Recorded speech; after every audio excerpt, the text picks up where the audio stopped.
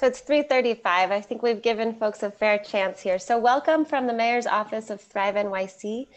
We are so excited to be here with you today and to present a panel of mental health experts and faith leaders who can help us to think about how we work together to think through strategies to address trauma and promote mental health.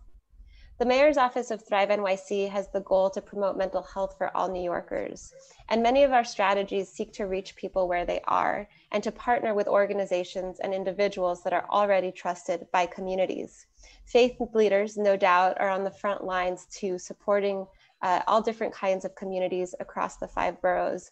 And this is why we're so excited to be here with you today to think through trauma and mental health in the communities that you serve.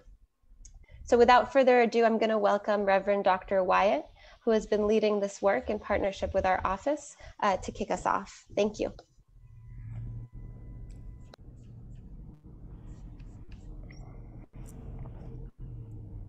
All right. Sometimes that button, that unmute button, doesn't work. I want to thank each and every one of you, given all that is going on top of what has gone on. It seems that talking about trauma and talking about engaging the interdenominational faith leaders to address trauma and promote mental health is right where we should be. As you heard, my name is Alfonso Wyatt, and I am no stranger to interfaith work. I was one of the creators of the Rabbi Marshall Meyer Retreat Series, the longest social action retreat series in the country, perhaps even in the world, but I don't really know, but I'll just say in the country, and definitely in New York City. And this particular workshop, this particular webinar rather, is really to help you support you people from your congregation, from your faith tradition, to help them weather the storms that seemingly just keeps on coming. It is not a religious program per se. As I said, it is about faith as it plays out as to how people answer their call. So with that said, it is my pleasure to introduce to some and present to others our didactic leader, a psychotherapist, a professor, a husband, a native New Yorker, one who has stood many winds. I met him during, well, he was my professor in seminary, but I've also run into him with his work after 9/11, a disaster expert in terms of what to say, how to say it, how to teach it, how to reach it. I'm sure he has many audiences, and we have been just happy, proud, and have been taught great lessons. So without further ado, we will go there. I will introduce our panel after Dr. Ashley presents. So without further ado, word or waiting, Dr. Willard Ashley. I am grateful to Dr. Alfonso Wyatt for including me in this very important work. And enough cannot be said about Sophie and your professionalism and your client spirit and your willingness to collaborate with this crazy Black Baptist preacher. So thank you. And thank you to each and every one of you that did not count a robbery on a Friday afternoon to share in this webinar about a very important topic. Just as Dr. Wyatt said, I am a native New Yorker, born and raised, educated, good or bad, in the public school system of New York City, played on the basketball team of Fashion Institute of Technology, and all those good things, and maintain a residence, if you will, on Riverside Drive. So I'm one of us. I am one of us, and I look forward to having a conversation that we can share together about a very important topic. And so on the next slide, we just want to begin to wrap our head around what is trauma? What is trauma? You look it up in the dictionary and you find out that it was a 17th century Greek word which meant wound. And as a noun, it's deeply disturbing or distressing experience. And one could say that it is emotional shock following a stressful event or physical injury. In my particular context, it's called a bad church meeting, but that's another conversation for another day. And so it can be associated with physical shock and sometimes leads to long-term neuroses and post-traumatic stress disorder. And so we realize that if we're not careful, it will trigger a psychological, physiological response. It can be caused by exposure to racism, violence, economic insecurity, abuse, grief, and other negative life events. That's a mouthful, but that's the reality of what is trauma. And so in the next slide, we begin to take a look at trauma. Psychological trauma causes damage to a person's mind due to one or more distressing events causing overwhelming amounts of stress. Yes, that exceed the person's ability to cope and can eventually lead to serious long-term negative consequences. That's when you come to see somebody like me in the mental health profession to talk about it and to get some interventions. And so what are we talking about when we say this? And so next slide, we recognize that COVID-19 or the pandemic can produce other traumas. I mean, we're caregivers. Let's be truthful and honest. We're caregivers, no matter what titles you may have. At the end of the day, we are caregivers. People turn to us in their moments of need. And some of us on the weekends have to make sense out of this craziness and attach meaning to it and share it with the congregation or with other spiritual minded people or those just want to know, hey, is there any kind of how does this make sense? Make sense out of it. And so I tell people that I bleed blue, but I'm not a Crip, but I love the New York Yankees and I loved the Brooklyn Dodgers. And so for me, one of the ways of dealing with all of this stuff is finding times to relax. But before I get there, my congregation says to me that this pandemic has exposed us to racial trauma. And that when I see things about hate, fill in the blank, who's being hated this week or today, that it traumatizes us. That as a congregation, there's trauma because the people that a year ago were with us that because of COVID-19 have left us. And so we may begin to return to our physical location, or we may not. And even engaging in that conversation, do we go back to the building? Do we stay online? Produces trauma for at least for the leadership, if not all involved. And Lord knows that as clergy or as caregivers, that we face trauma on a regular basis. My heart goes out to those caregivers who've had to do eulogy after eulogy, who have had to sit with families and be there when they lost a loved one.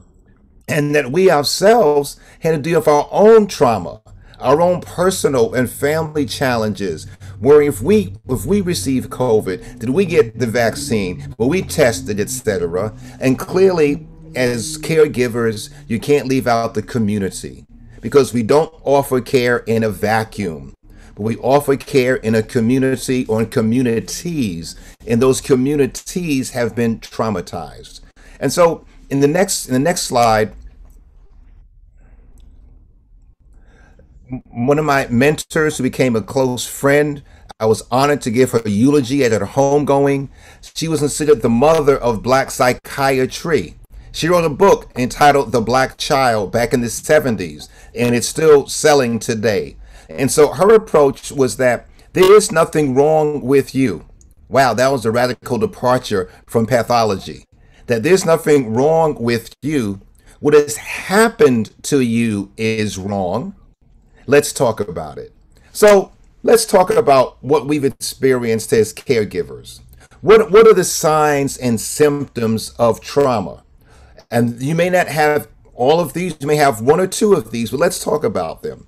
Trouble focusing, feelings that interfere with daily life or become unmanageable, feelings of hopelessness and helplessness. And I've heard caregiver after caregiver say in private moments, I feel hopeless and I have to figure this out because over the weekend I've got to be the carrier of hope. And I'm not feeling that right now. A loss of control. And that's very real. That's concrete. Loss of freedoms. Wear a mask, don't wear a mask. You can go here. The movie theaters are closed. They're open. Building is open. They're not open. Offices are open or closed. So this loss of control. Increased anger and irritability. And we see that. We saw people fighting on airplanes. When have you ever seen that happen before? We see people clearly are much more aggressive, if you will. And if you ask our family members, they may say, yeah, he or she's been irritable lately. And so we also find that there's times that we just avoid family and friends. We're not being antisocial, but we're just done. There's no more left. Elvis left the building. There's nothing left for us to hold on to. And so I also find out that a sign is being hypervigilant or hypervigilance, if you will, and that we can suffer from post-traumatic stress disorder. I have embarrassingly suffered with this the majority of my adult life because I was raised in Harlem. And I hear a car backfire and I jump. Because when I heard a car, what was supposed to be a car, now backfire was a gun. And you know who was aiming at whom, and you ran for cover. And so fast forward decades later, that still triggers something, a response inside of me. To have persistent negative thoughts and mood changes. To have chronic stress. You can't tell me that if you are a native New Yorker or you're working in New York right now, you're caring for people in New York, that you don't experience constant chronic stress on a regular basis. And if I was in church, I'd say, let the church say amen. And unhealthy eating. Oh my goodness. At the beginning of the pandemic, we put on, I do say we, my wife and I put on 10 pounds just like that because Oreo cookies didn't stand a chance. And then we made a decision to eat healthy, but that's coming up later. We'll talk about that later. And some folks misuse or use substances. We'll just leave it at that. This is a family program. And so in the Babysitting grandpa? You might want to try lifting oh, with your somebody's muscles, tickling his nose and toes. Hey, Bob, could you turn off? There you go. okay. So then in the next slide,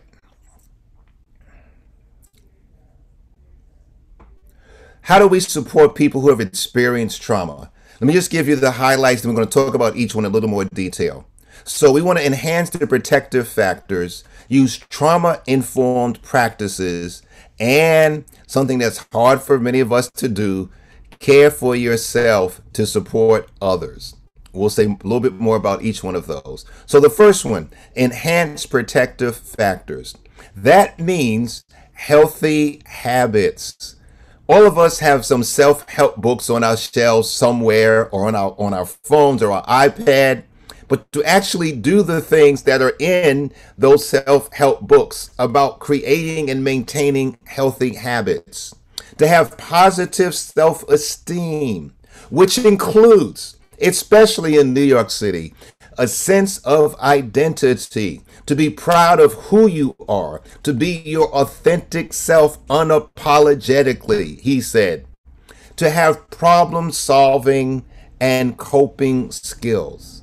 And that's huge, to be able to have skills to learn how to cope, sometimes with a moving target, but to learn how to cope, to have supportive relationships with friends, caregivers, and community. And sometimes we're so busy caring for others and being super spiritual that we don't develop supportive relationships with folks who accept us as we are. I tell anyone that knows me, Willard Walden Christopher Ashley Sr. is certifiable. If you can handle that, we can be friends. If that disturbs you, then find somebody else, because I own my craziness. Can you?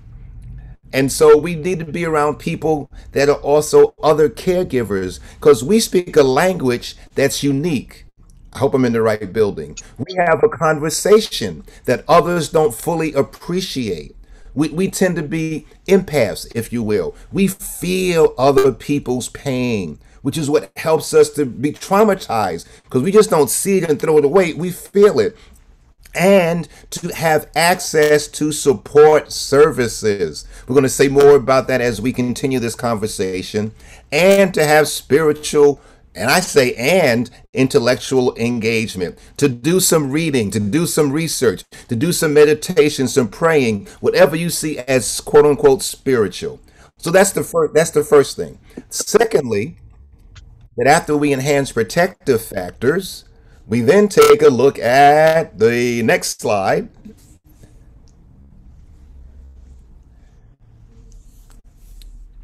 which is to use trauma-informed practices, which begins with to ensure physical and emotional safety. And let me make that concrete. Sometimes emotional safety is to turn off the talking heads at night or in the morning. Hello. We can only hear about partisan politics and all the other fights that take place, but so often without it having an impact on us. Amen, lights. And so we need to ensure our physical safety. We have to build social networks, particularly intergenerational relationships. I may have a terminal degree and may have some advanced degrees, if you will, but I know that the 6-year-old can do more with my cell phone and iPad than I could ever imagine. Am I in the right building? If you want to feel really stupid, hand your phone to a little kid and watch them say, you know, your phone does this, and that. You go, really? Oh my goodness. And they usually say, and you have a doctorate. Interesting, but that's a whole nother conversation. And we strengthen social norms that encourage healthy behaviors. Did I mention that before? My friends and a few colleagues at Harvard Medical School encouraged me to use a program that allowed me to look at my weight and nutritional habits in a new light. And it worked. I lost 40 pounds. Amen. So you're around people that encourage you to say, you know what, Will, you can't talk about self-care and you look like, yeah, okay, don't finish the sentence. I got it.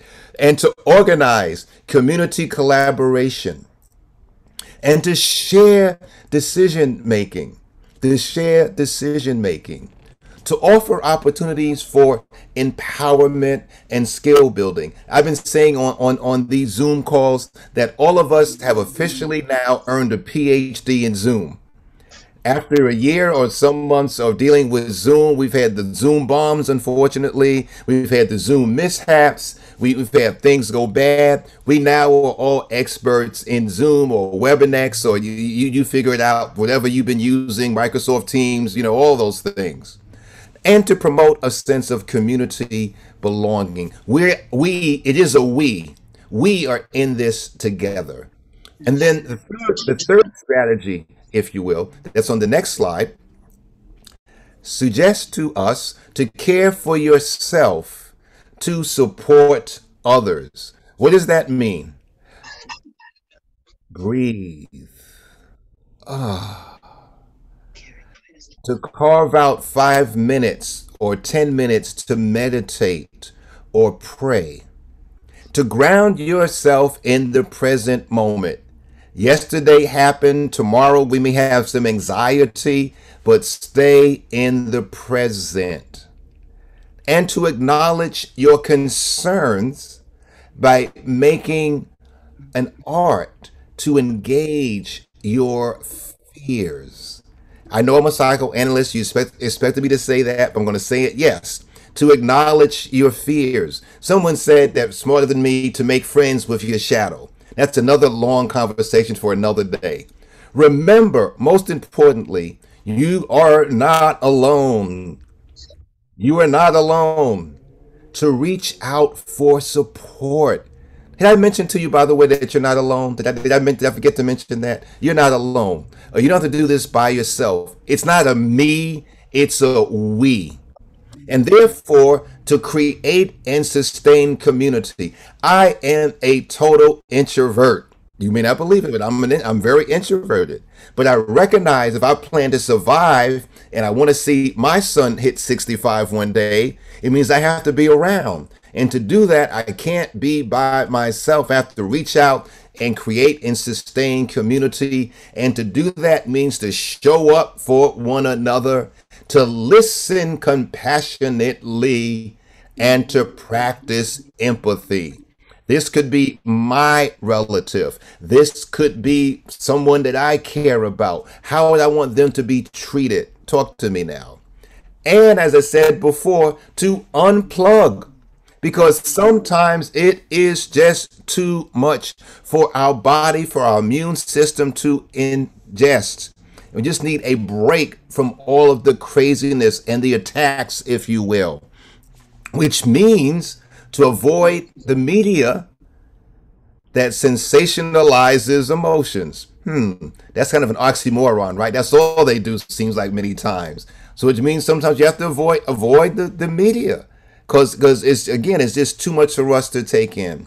To stay healthy through, I know this sounds redundant, but stay healthy through regular sleep. I have one of those watches that can tell me how my sleep was, if it was good sleep, bad sleep, etc. And I pay close attention to that. And to diet or say nutrition, and to exercise. And you may not be able to swim around the pool 20 laps, etc. But even as we know, cardiologists tell us that walking can produce very good results. And I'm a Black Baptist preacher, pastor person. We say practice gratitude. Gratitude should be your attitude. Amen, lights. And so then finally, just to recap, the takeaways are trauma is a natural stress response to a negative life event that can have short-term or long-term psychological effects. Faith leaders or caregivers can address trauma in communities by prioritizing physical and psychological safety, fostering social connections, and encouraging people to seek mental health support. It's okay not to be okay, but get some help, which means that you are not alone. Help, help, help is available. And thank you for your kind attention. I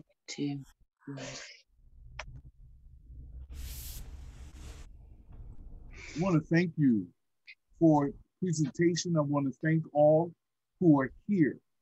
And so that we make best use of our time, we want to introduce our panelists. And our panelists are giving of their information, of their time, and in their concern. We talk about compassion, being able to feel the affirmities of others. So with that said, I am going to ask the panelists to just say their name and what you do to lower the trauma level in the community you are called to serve. That's not on any piece of paper, but that's going to be part of your introduction. And if there was one thing that this whole period or that life has taught you, because there was life before the pandemic, that life has taught you in order to cope, in order to just get by, what is that one thing? So it's your name, where you do what you do, And that last question about just what is trauma, something that you have learned in this period. So I'm going to start with Freddie. Freddie has been with us on several panels, so he knows the deal to get everybody just kind of, we have, and we'll go from there. Hi, everyone. My name's Freddie Baez, and I'm an ordained minister. I'm also a psychotherapist and a supervisor at Full Circle Health and New York Psychotherapy. And as far as addressing issues in the community of faith, because I have people who come to psychotherapy who are involved in the religious community. So now we're talking about the engaging of psychology and theology. And what I find for me is, can I instill a sense of hope? And for me is that once you get someone engaged in hoping, we're talking about maybe. And once I can get you thinking about hope and maybe, we're really talking about engaging imagination. Can I help you imagine a different scenario? Can I help you imagine a different outcome? And I think that once people start engaging in the maybes, in the possibilities, I think they start, and the fact that you're in the room with someone who's taking you seriously, someone who's listening, someone who values you, all that adds up to people feeling that maybe this thing can change. You know, I'm engaging a different way of being. And I think the key word for me is flourishing. You know, when I hear that word, flourishing is growth in all areas of my life. And can I imagine something different? And it's interesting that the sacred literature of all Western, of the Western faith, Islam, Judaism, and Christianity, we have stories of characters in struggle against many forces, against the odds. And yet, in spite of these odds, they overcome. In spite of these odds, they managed to come to a place beyond survival to actually thriving. So I think for me, that's vital and that's important. Beyond survival to thriving. And because I've read all of your bios, I'm going to go to Dr. Ali. And I'm going to you because I saw in the slide something that I may have missed, making an art of engaging your fears. Now, I don't know if Pride wrote that. I don't know if Dr. Ashley wrote that, but that jumped out at me. And now I'm going to you. Please identify yourself, Dr. Ali. Thank you so much. I'm so grateful to be here. I really want to thank Dr. Ashley also for that wonderful presentation. I think that was just so fabulous. You covered so many things that are not only informed by what scholars know, but about what we know as human beings instinctively. And I feel like that is what is missing so much from scholarship, so much from the academic world, is the instincts that we have as human beings about ourselves and each other.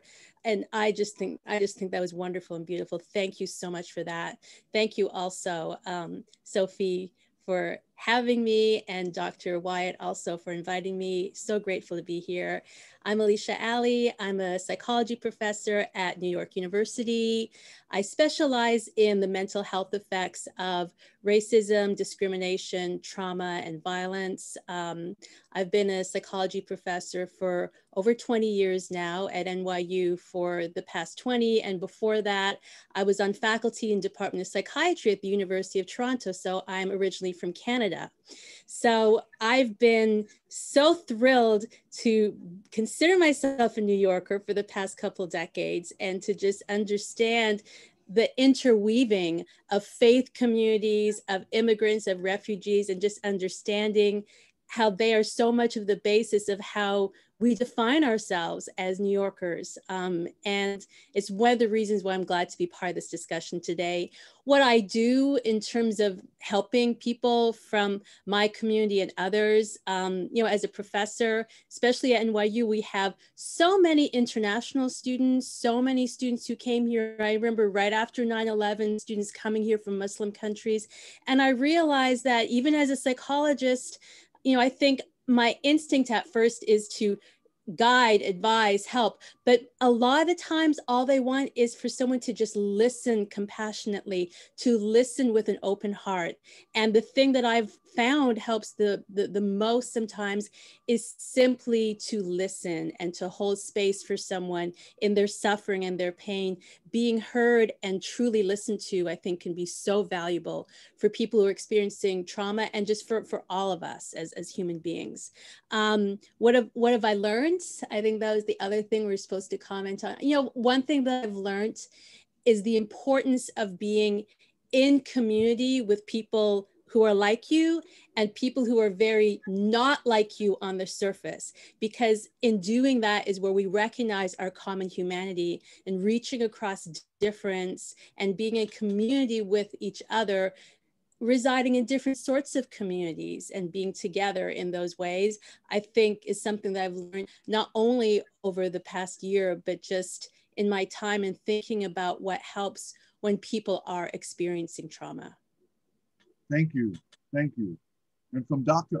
Ali, I'm going to Dr. Banks. If you would introduce yourself and respond to the question. Yes, hi, thank you so much. And it's been a pleasure.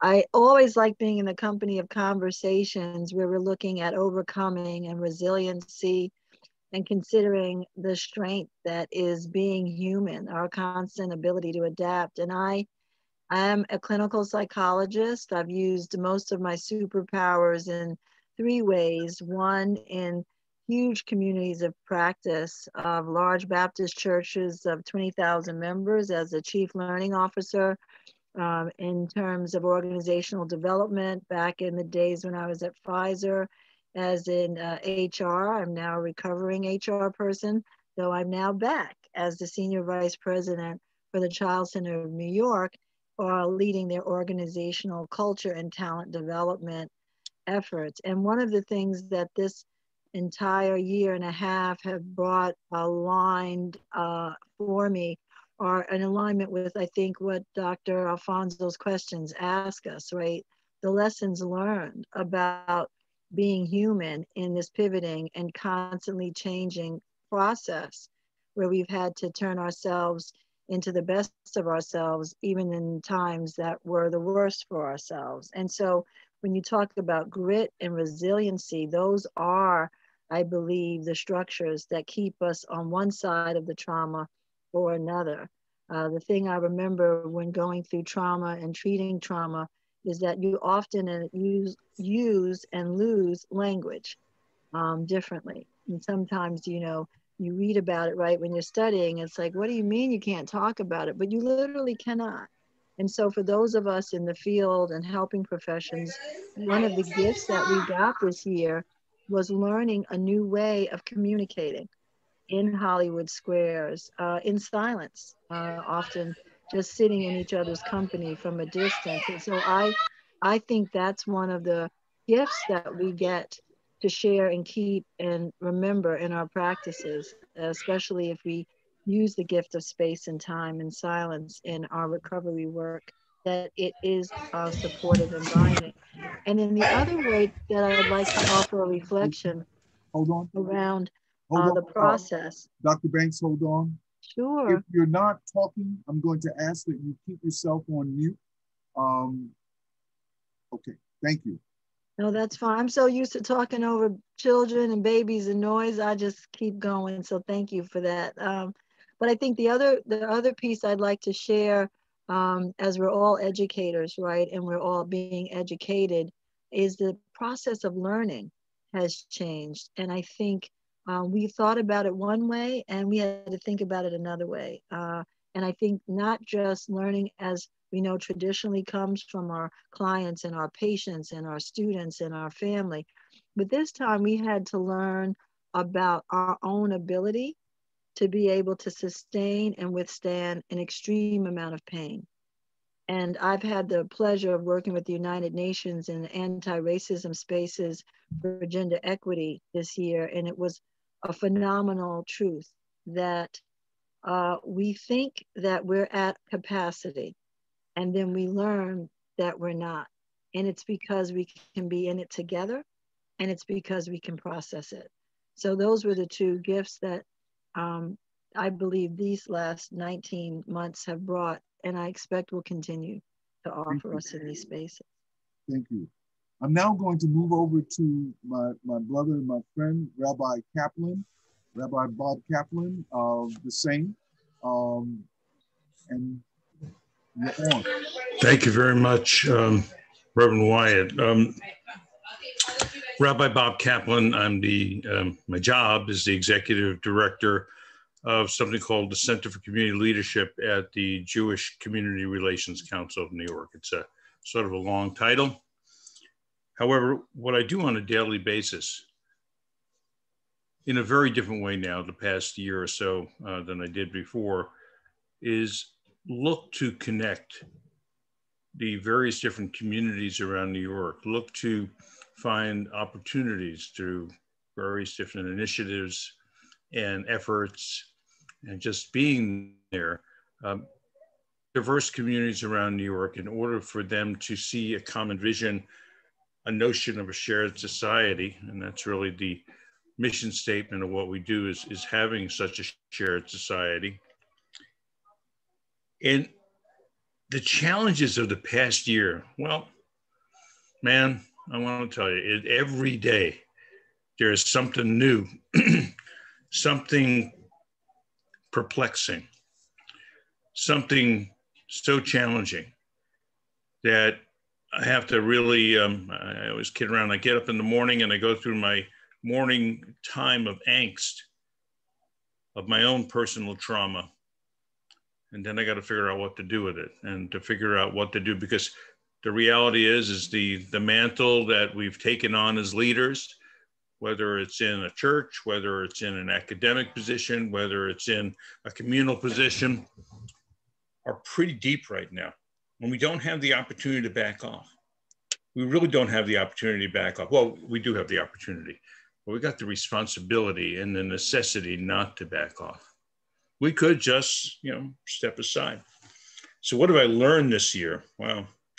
Well, this morning, somebody called me and we were talking about events happening about 10,000 miles from here in another part of the world that's deeply affecting many people in my community, many people in other communities here in New York, because of the pain and the suffering and the horror and the tragedy and the death. And the person said to me, I can't even begin to form a coherent thought. Can't even begin. And this is a person, by the way, where coherent thoughts are just sort of, they're stock and trade. This is what they do. So I had to listen to that person. I had to be there with that person. I had to journey with that person through that pain and sorrow and inconceivability of where they were for themselves, not for me. It wasn't about Bob, wasn't about the work that I do, wasn't about the coalition that I'm going to build, or it wasn't about the fellowship that we run, wasn't about any of that stuff. It was being totally present. I heard this resonated in folks before, totally present for that human being at that moment, and allowing them to journey through where they needed to be. And only when they were ready, only when they asked, was I able to give a word. Was I able to be there for them with a word, with a context, with a little bit of what I call saging. I'm getting a little bit older, got the gray beard now. So with a little bit of that saging that comes along with the journey that we're on. And the multiple life experiences or opportunities or challenges or freakouts or whatever you want to call it that have happened over these many, many, many, many years that are brought into play in an intimate and powerful moment with one human being. And that is the lesson, that is the gift, and that is the blessing of dealing with trauma. Now, that's on the individual level. Of course, we have the communal level as well. And there, trying my best as well. And then I got to try my best with myself. So going back to what the Reverend said before, Reverend Ashley said before, when somebody says, hey, you're talking about being peaceful, you're talking about creating conflict resolution here or conflict prevention, you look tired. You look like you're in conflict. Well, that means I got to fix myself as I fix the world around me. So those are just some of the stuff that's been going on. And it's been powerful, been good, been scary, but it's been powerful. Thank you. Thank you so much. Dr. Ashley, I'll just, since you had opportunity to speak, is there a lesson, is there something that you've learned in this period that you would want to share? Not to take myself too seriously. The work I do is serious, but I have faults and challenges just like anybody else. And not to believe my press clippings, I'm not as bad as they say, not as good as they say, somewhere in between. And sometimes that's hard to do, you know, being a pastor, psychoanalyst, and professor. And people are like, oh my God, you know, you're wonderful, or you're horrible, you're horrible. You know, it's extremes. But to realize that as a caregiver, we get sick. Some of us have died. And that to hold on to what's real. And for me, that has been family. We have a 11-pound, 4-year-old Shih Tzu, and we say that we are her emotional support human beings. And she's been just wonderful to kind of keep us grounded. And I think out of that is to embrace and hold on to the stories. You know, I may forget all the little details of somebody's concept and somebody's theory and so forth, but the stories that people share, my story, their story, those things stay with us. That's why we turn on the television sometimes to watch the stories, so to speak, to hear about, we buy People's Magazine, TMZ, because we want to be embraced by the stories. And so during the pandemic, I have spent more attention than normal for me to really pay attention to the stories. As Pastor said, yes, there's stories of struggle, but there are also stories of searching, of suffering, of survival, of shame, and thank God, stories of strength. And so I try to embrace those stories and to feed off of those. And I just say, you know, feed off the energy of those stories and to be present, but also know when to say, you know, I can't take the story anymore. I need to break from your story and my story, and therefore, you know, shut it down. Thank you. What an appropriate way to do our transition to my sister Tasnia Ahmed. Take yourself off mute. Good afternoon, everyone. It's great to see you all here today. And I feel so lucky and blessed to be joined by such vibrant panelists and such vibrant voices this afternoon. My name is Tasnia Ahmed. I am a social worker, and I'm the Domestic Violence Program Director at Turning Point for Women and Families. We are a New York-based organization, nonprofit, community-based organization that serves survivors of domestic violence in the Muslim community. And we've been around since about 2004, and we provide support services, including counseling, support groups, crisis intervention, and advocacy for survivors that come to us. For many of the women that we serve, this is the first place they come to talk about personal challenges, to talk about relationships, to talk about the fact that they need help, to ask for help.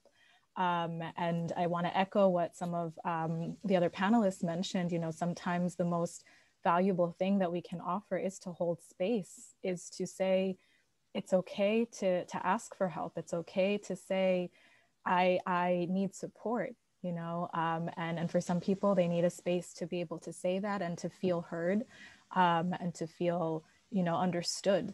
And so I'm very blessed to be in that position to be able to offer that.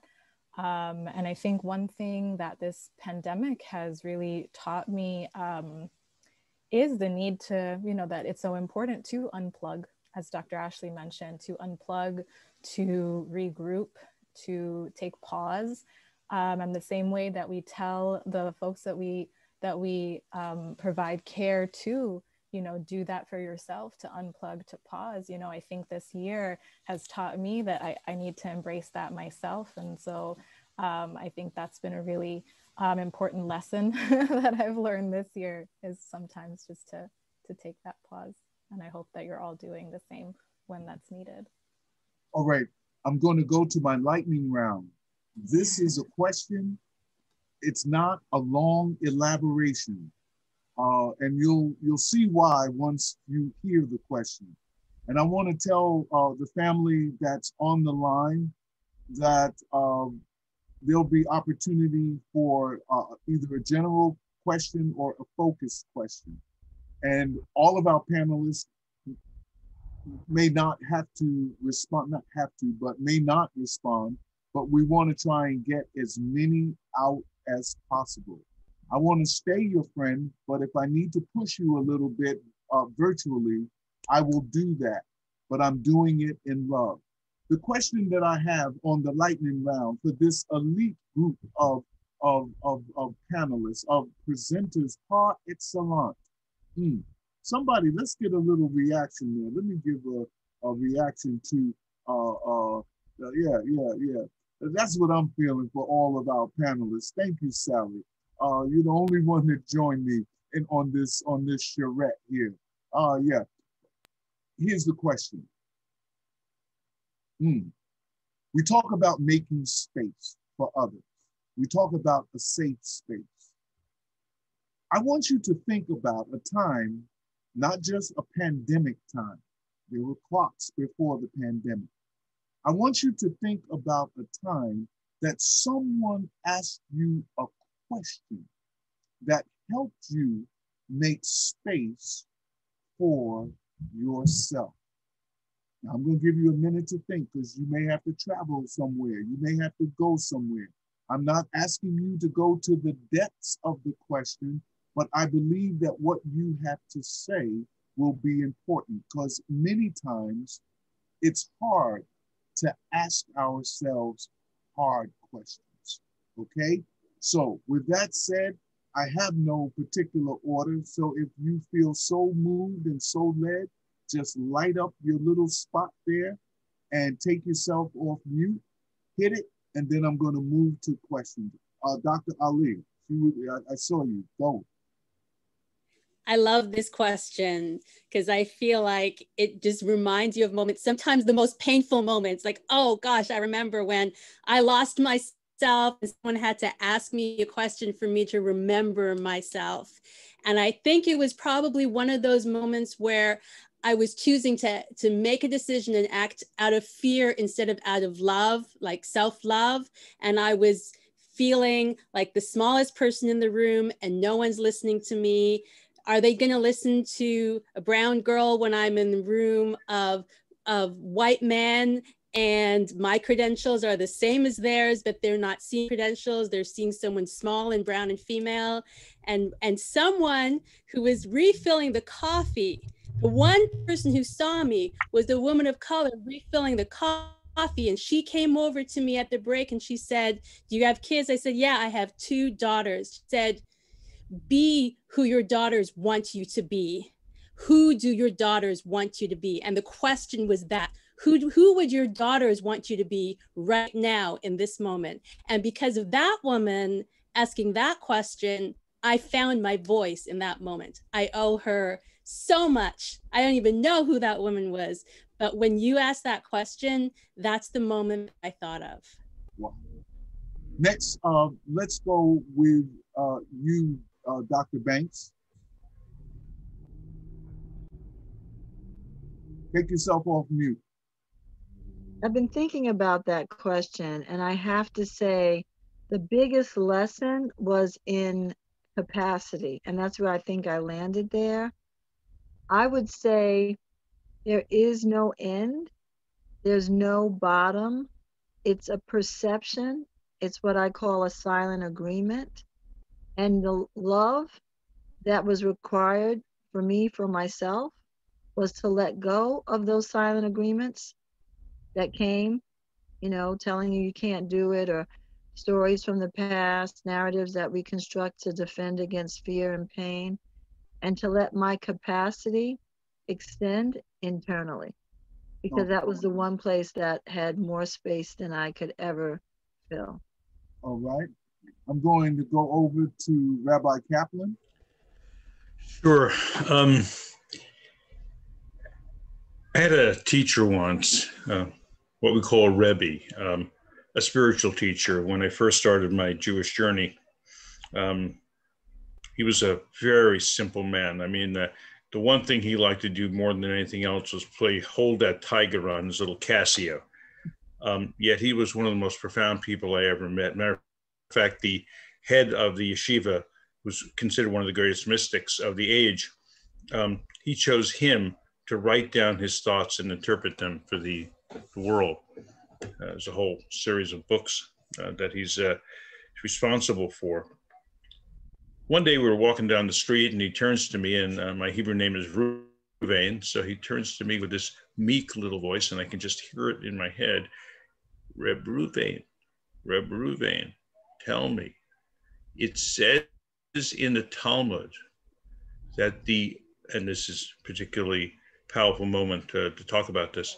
It says in the Talmud that the atmosphere, the air of Jerusalem makes you wise. Why are there so many stupid people there doing so many stupid things? And I turned to him and I thought for a moment, I said, well, I guess they just don't know how to breathe. And his smile came on his face. He goes, very good, Reb Ruvain. Very good. And I've been chewing on that for the past, 35 years now. On when it's just this blessing around all the time. It's just stuff happening all the time. I'm just too busy to see it. I'm too busy to know it. I'm too busy to breathe it. And I got to breathe it. All right. So I got to slow down sometimes to breathe that wisdom so that I can not be the stupid person that's ignoring it. Thank you so much. And I could see why he smiled. All right, well, I'm going to move on to Dr. Ashley. The same question. I'm going to put a little turbo on it because I want to get to questions and begin formulating questions. You can either put it in the chat and Sophie will find you, or you can do a little reaction thing and raise your hand and we'll try and call on you.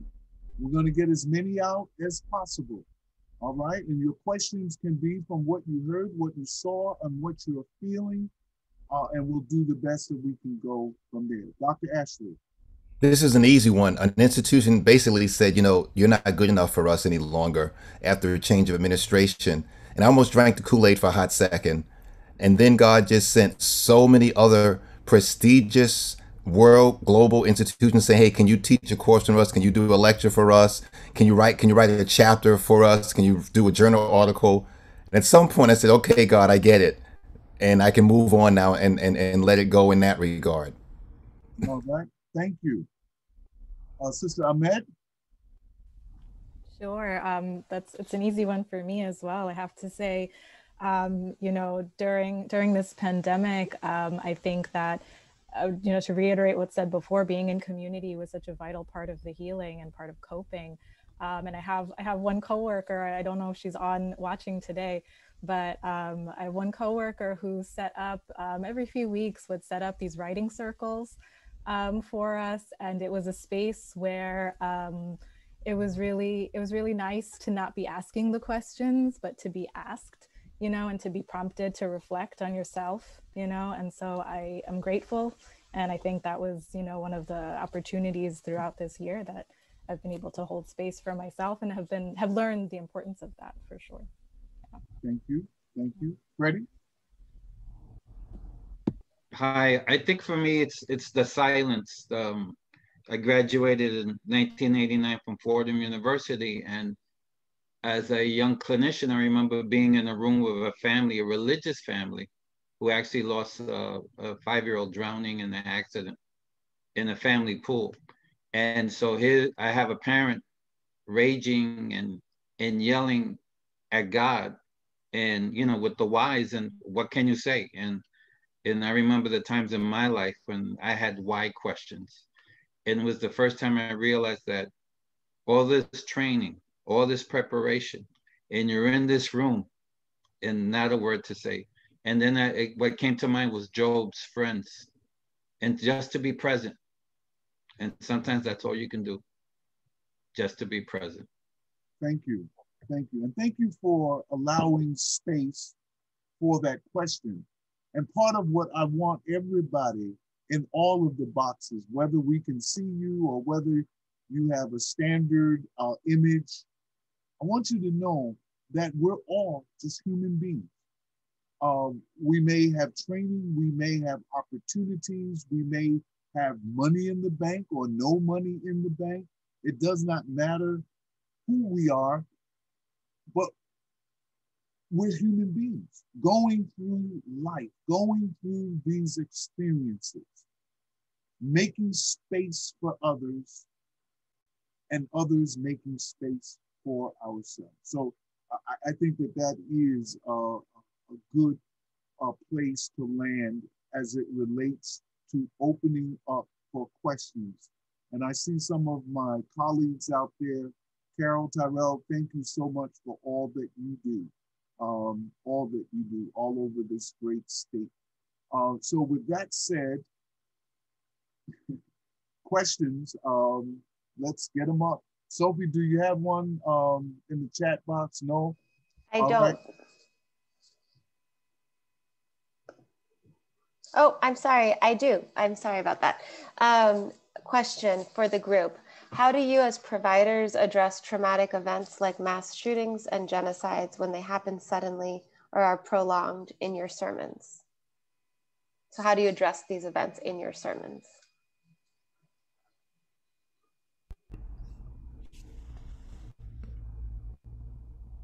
Could you ask it again? I was looking for the question. It was sent to me directly. Okay. How do you, as providers, address traumatic events like mass shootings and genocide in your sermons? Okay. Anybody? Well, I think one thing is I do address it, so I don't avoid it, and I make sure that we very careful to pray for the families that have been on both sides of it, both victim and those who are responsible for creating the situation. And we say that it's part of the curriculum of life. And how do we find ways to address it at the same time to still find hope? And is there any way that we can be part of the solution? If that's possible, I make sure that we don't have any, as we would say in my tradition, any bad theology, that we start pointing fingers at people and demonizing folks or whole communities, that we universalize it as best possible, try to find hope, try to give some meaning, try to be as factual as possible about the actual event itself, and then say, but here's where the hope lies, here's where the challenge to make a difference takes place. I remember I was called upon to do a eulogy for a 9-year-old. Excuse me, she was 14. She was in junior high school. And she was traveling on a city bus and she was shot on that bus. This was probably in the early 2000s. And all of her students from her school was there. And the service was held at my particular house of worship. It is also a large church, and the whole community was there. And I felt that I had to speak to the young people and try to make some, not so much sense, but context. And to create space, we didn't use that term then, but to create space inside of them, to move beyond the tragedy of the moment. Because her coffin was right there, it was open. 50 Cent paid for that coffin and paid for the whole funeral. And that's another story. So confronting, you're right, Dr. Ashley, confronting is spot on with compassion. With compassion. I'm getting excited. All right, somebody else, a question, comment, thought. I can't see the back screen. Who's on number 2? I don't know if anybody's raising their hand. You can see all of the screens, right, Sophie? Good afternoon. Yes. Good afternoon. Minister Dale Smith from Staten Island, New York. Here with Dr. Carol, representing Dr. Caroline from First Central Baptist in Staten Island. So I'm first going to say, God bless everybody on the panel. I also want to say that as far as gun shooting, I work with an anti-gun violence program, Cure Violence, True Life. Whereas as far as shooting responses, we're talking about, we know it's a heart problem. People don't have a heart sometimes for God. Not putting people down, but speaking to that and asking people that have an understanding that are accountable to God to go out and unpack the gospel to give people hope. So that's how we handle the sermons, make the sermon make the sermon live. So it's one thing to preach it actually inside the walls, but taking it outside the walls of the church and preaching to the people in a way that's simplistic enough for them to understand. So that's how we handle it here, Principal Baptist Church in Staten Island. Dr. Wyatt has been to our church here a couple of times, so he knows as well. So we're working that. That's how we're working it right now. Please tell Dr. Carolina I said hello. I will do, Doctor. Is there another question in the house or anybody else? I just want to respond to that one a little bit. Certainly lifting up what Reverend Ashley said as well. One of the reasons that he and I are friends, because we certainly think in very similar terminologies. The one thing I try to do whenever I'm encountering anything that is beyond, because genocide or any of the issues that you just described, like an ultimate crisis. And ultimate crises come in many, many different packages, by the way. Many, many different packages. They're not just the 9/11 package. They're not just, the Rwandan package or the Holocaust package. They come in many different packages. I try not to speak in the voice of God, but as the connection to God. Allowing people to connect to the Creator as best they can at the moment. And I got to repeat that, as best they can at the moment. Because in that moment, they may be angry at God. In that moment, they may be not able to even hear a word, but just create the conduit and be there as the conduit. Because too many folks, they just want to be the voice of God rather than the partner with our Creator. Wow. And please, in 1996, my nephew, my older sister's son, a junior at Morehouse, died in a car accident. And it was beyond traumatic. That word doesn't even capture. And I knew people were uncomfortable. And sometimes when you are the person that is trying to bring comfort, you are uncomfortable in your comfort role. I found that just a look could be therapeutic. I also saw that sometimes people said things that I think made them feel better about my pain. And generally, those were the comments that I was like, it was like, remember nails on a blackboard? I don't really need you to tell me that God needed a flower and plucked a flower and put it in the heaven's garden.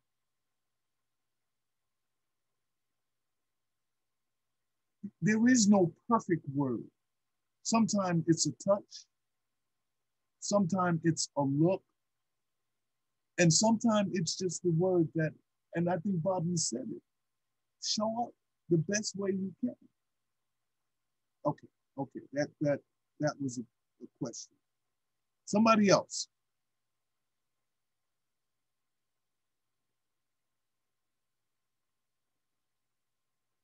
If you'd prefer to share a question privately, you can send it to me directly in the chat and I can lift it up anonymously. Dr. Ali? I just want to reflect on so many of things that you just said, Dr. Ashley, I thought were so powerful. And one was that need for us to remind ourselves not to vilify another community or blame another community. We can look outward without looking outwards in blame or pointing fingers. And I think that when something tragic happens, I find, especially with young people, that it's helpful for them to remember the power of activism and of coming together. And so often people will characterize those who work as activists as working out of anger against something. And when we saw last year so many young people coming together, they were coming together out of need for a community. They were feeling isolated. They wanted to know that they were not alone in their suffering and their pain, and they wanted to be with others just to be with them and know that they were not alone in that. And I think that is so important when we think about over the past year. A lot of people have turned back to the faith that they had been raised on, but had not even really thought about. They thought they didn't need it anymore. But we find that there are things that crisis does, and a crisis will show us the best and the worst, all in a very heightened, elevated way. And seeing that connection that happens through so many ways, and activism is one of them, is part of that reaching out and part of what faith can mean to so many people in so many different ways. Thank you. Anybody else? I don't want to cut anybody off. Well, here's a question, and it's one that has come up on several of our webinars. How would you present to a person who may have issues that are beyond the ability of the person hearing the issue to successfully address? How would you tell someone that they need help, that they need to see somebody, you know, that euphemistic somebody? How would you frame that in a way that it can be heard, filtered through your various traditions? I think it's important that each of us use our own personality and temperament, that there's some things I can get away with that some of the others could never get away with, and some things they can and I cannot. And so people that trust me enough to engage in a conversation know that I may say some things that are lighthearted but are very serious in the end.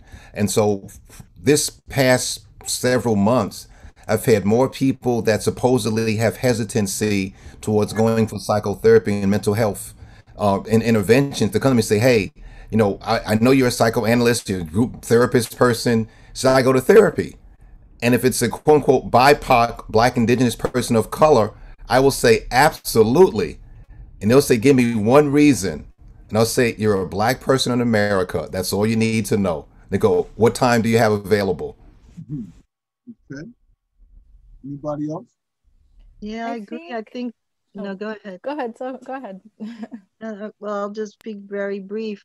I think on that same piece, I'm always thinking that the minute you notice that there's something happening in yourself that's leaving you in discontent, that's pulling at the holes of your understanding, it's such a gift.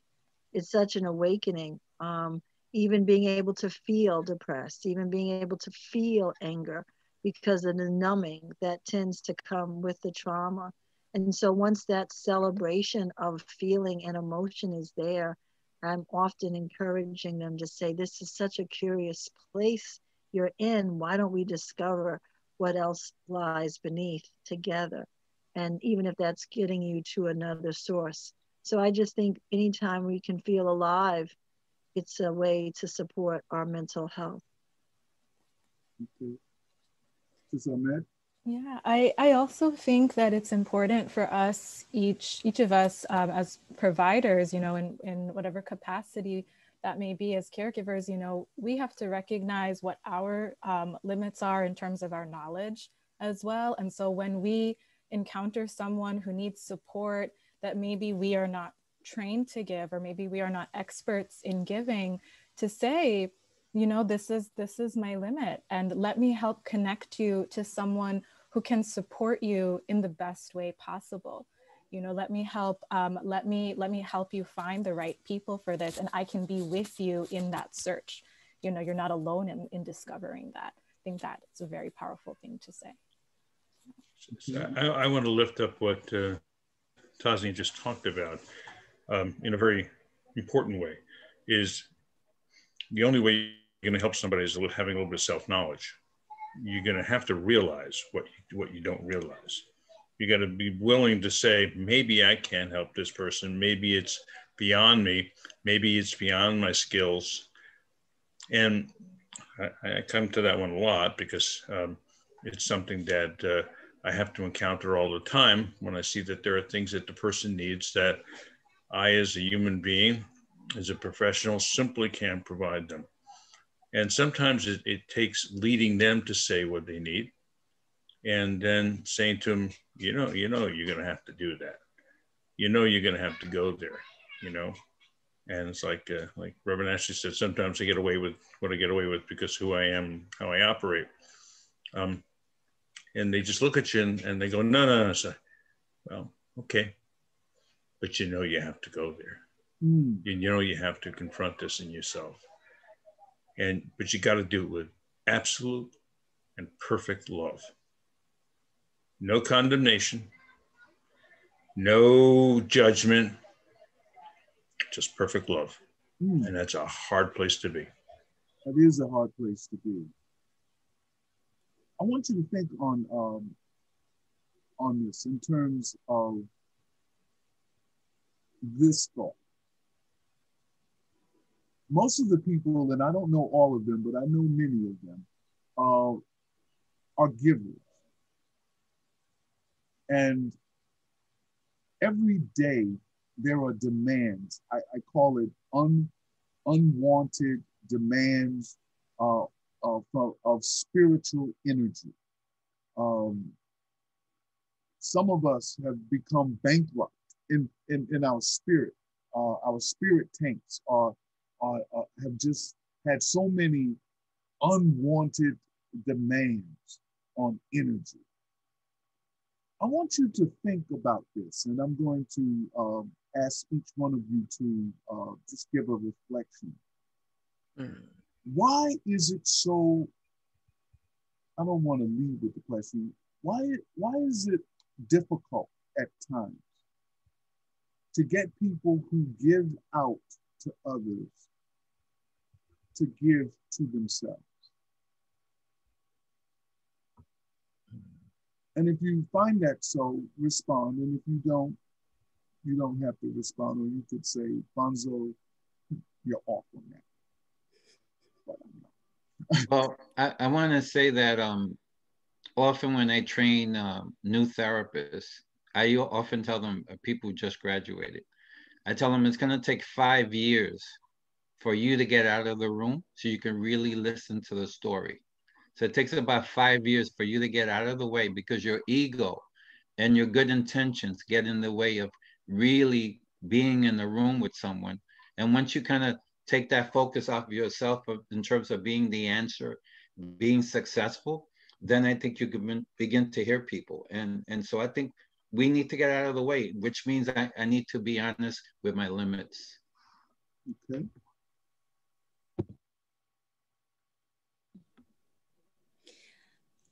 I think that a lot of a lot of the fear that people have is that you're not going to be able to help others if you spend too much time looking at your own pain, because that's going to get in the way of you being useful to someone else. And I think if we sort of subvert that idea and say, if you remember times where you felt lost and where you felt pain, that can help you connect to that other person's pain, and be there. But also, you know, I do a lot of work, you know, group psychotherapy with veterans. I study a program for especially a lot of very poor military veterans of color. And they have been trained in their families of origins and through their military service and training to not show signs of weakness. And we train them to work providing help to other veterans, you know, basically mental health support. And the very interesting thing is that the things that they've seen and done and lived through, which would terrify most people, sometimes they say the scariest thing is to admit to a fellow veteran that they've been scared, that they have felt pain. And I feel that so much of our conditioning, if you're a woman and you are a mother or a grandmother, you need to be strong because you have to be there for other people in your community. If you're a man and you're the provider, you can't show that weakness. So, you know, veterans are a particular example of that. But I think there's a lesson for us all that if we don't look and acknowledge our own pain, then at some point it's going to prevent us from giving to those who we want to give to the most. And I think it's essential for people who are professional caregivers, but just for those of us who want to be there for other people in our communities. Dr. Wyatt, you and I were in class together some time ago, and we spoke to this issue, and we were just going around the classroom asking for people to kind of introduce themselves. And one of your classmates said, "Oh, my name is." I said, "Whoa, whoa, whoa, whoa! Time out, time out. We can all hoop. We can all do the Baptist Baptist thing. I don't need that. Tell me how your mother, your father, your relatives talk to you. Talk in a normal tone." Too many of us have issues that we've not resolved with our self-identity. Be it racialized, be it titles. You talk to a lot of different folks and you ask who they are, they lead with their title. That's an issue. I'm saying as a psychoanalyst, that's an issue. You're more than a title. Just the same way you're more than an illness. You're more than a DSM-5 category. Hello? And so too often people get stuck in the titles and in the categories, and they can't relate as I said earlier, as others said, as a human being. That's my title. I'm a human being. I'm the child of Will and Clara Ashley. And we get stuck on that. And so sometimes folks get so caught in their title that when they lose it, they also lose their sense of identity and the will to live. Because I am no longer so-and-so. Well, hopefully you have a plan B and C. And if you lose that title, you may have a different career, but you still have a work to do. So again, I want to lift up what Reverend Ashley just talked about. You know, the models of leadership that we've been fed, and we all have that unconscious bias. You know, that stuff built into us, and how we see things. If the models that we've been fed doesn't allow for it. Dr. King, I was on my way to Australia once. When you travel to Australia, you got to watch a lot of movies on the plane. So I ran out of movies and I went to the documentaries, and there was an HBO special on the last 3 years of Dr. King's life. Well, not too many people know the mental anguish, the space that he went into for those 3 years. And I watched this, and you know, I sort of knew a little bit about it, but I didn't know the depth, and it blew my mind. And then when he started coming out of it, because he couldn't go see a therapist because he was afraid of J. Edgar Hoover and all that jazz, which is probably very real. One of his folks, I think it was Jesse Jackson, said to him, "So what happened?" He says, "I'm not afraid anymore." Whoa. So, and that's what he said right before he died. I'm not afraid anymore. I'm not afraid of me, let alone the world out there. I'm not afraid of me and who I am. I'm willing to look at myself in full picture. Well, that was one of the best leadership lessons I ever got, sitting on that plane flying to Australia, from a teacher that I've learned so much from, but had no idea that would be a lesson that I would get, because that was human. As Dr. Ashley said, that was a human being talking, not the great Dr. King, not the leader of the civil rights movement, not the icon that we always, and all the quotes that we get. That was the human being facing up to who and what he was, and he was ready to take the next steps. Unfortunately, there were people in the world that didn't want him to continue walking, and that happens too. Anyone else before I hand it over to Sophie? Yes, can I ask something to Professor Freddie Baez? This is Reverend Omar Chikweze, ATS alumni. How are you doing? Okay. Dr. Wyatt asked a similar question I was going to ask, and last time you were the first to answer. I said, wow, God is working. We as caregivers, we are accustomed giving out and pouring into everyone else. How do we know when is that time to slow down and say, okay, I have to recharge my batteries here? Because as the saying goes, if you don't take time to take care of yourself, you're no good to anyone else. So how do we know that fine point of saying, okay, you know what? I need some help here. Let me slow down and back off from the caregiver role and try to take care of things by God's grace, you know, to better myself. Where's that fine point? All right. I was thinking that was the question I was asking, so thank you for refining it. Hit it, Freddie. Okay, I'm going to say we're all wounded healers.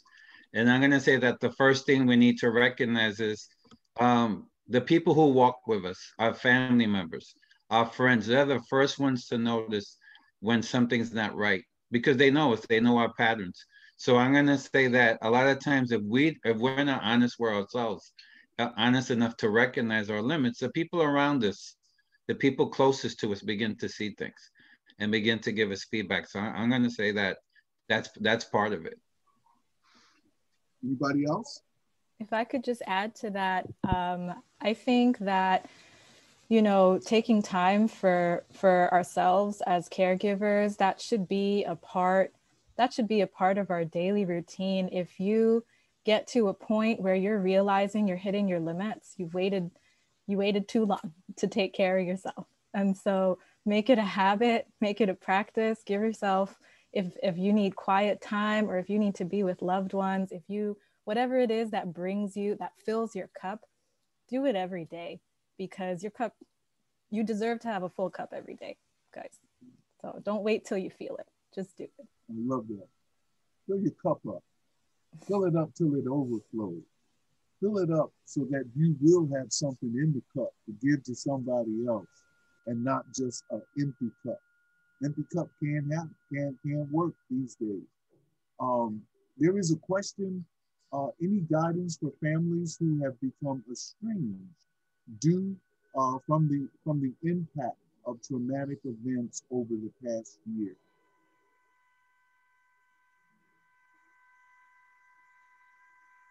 Come on, professionals. Let's come on now. We at the end of the clock. Sometimes miracles don't happen overnight. We have to have patience. We can do a whole bunch of biblical examples of that in different sacred literature. And sometimes you just have to mark time until the miracle happens. Yeah, I'm going to say I think Joseph waited 15 years or something, or maybe even a little bit more before his brothers come back into his life. So he can't rush the healing process. And family, there's no drama like family drama. Family drama creates trauma. And sometimes trauma or troubles expose the fissures of the places that we may have smoothed over, or we avoid, or we sweep it under the rug until we start tripping over the rug. In October, usually therapists are busy. People are talking about having to go visit family, Thanksgiving. Then they come back from Thanksgiving, have to process, oh my God, my sister, my brother is still crazy. They still getting on my last nerve. I still can't believe they treat me like a little kid, yada, da, da, da, da, da, da, et cetera, et cetera. Exactly. My stint at the Ackerman Institute, we talked about making the covert overt and finding ways to take subtextual issues that's under the table, or those unspoken agreements that my dear sister talked about, Dr. Banks, Aaliyah Banks. We got to get this stuff out, and not out to wound, but to begin the healing process. I want to thank all of you. I want to thank all of you for the work that you do.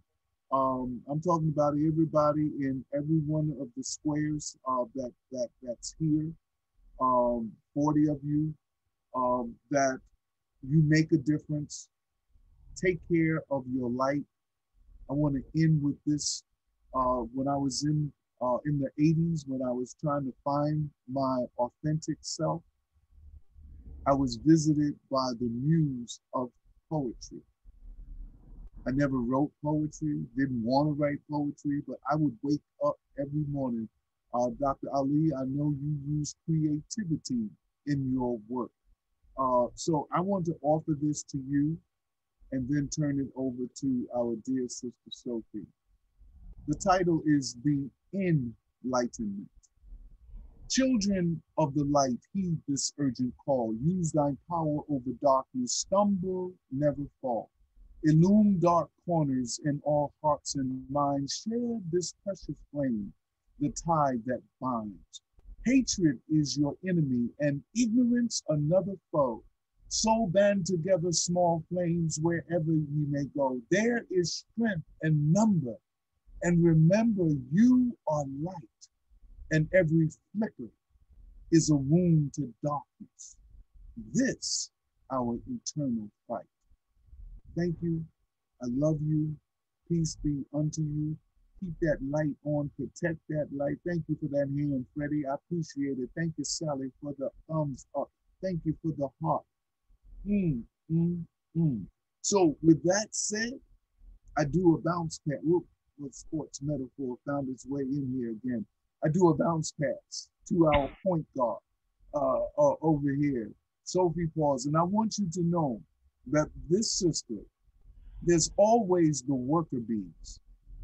If you don't have worker bees working with you, then that means you got to do everything. And she is a worker bee.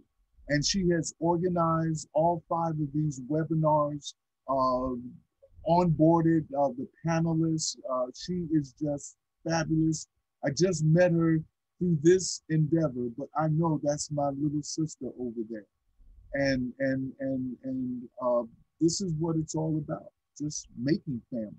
So with that said, my dear, thank you. Your call. Thank you.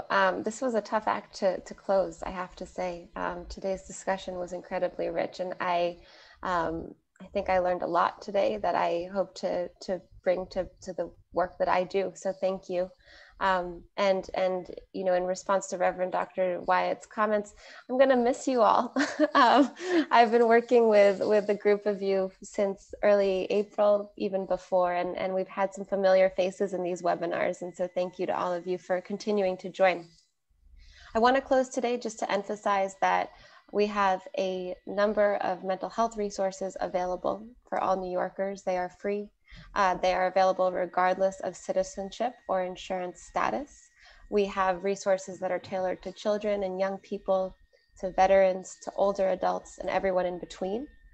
I, on Monday, will follow up to make sure that everyone who registered for today has access to those resources, in addition to a toolkit for faith leaders that was co-authored by Reverend Dr. Wyatt, and a trauma support guide that provides some additional guidance and distills some of what we heard today. So with that, you will hear from me on Monday. And thank you so much. Enjoy the wonderful weekend. And congratulations to all of the panelists today. You were amazing. Thank you. Thank you. Stay strong.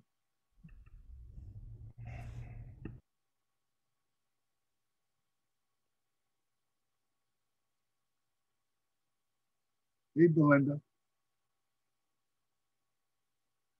How are you? I'm good. I'm good. I had to get that in. I love the series. Thank you, Sophie. Wonderful series. Wonderful, wonderful. Thank you. Bye.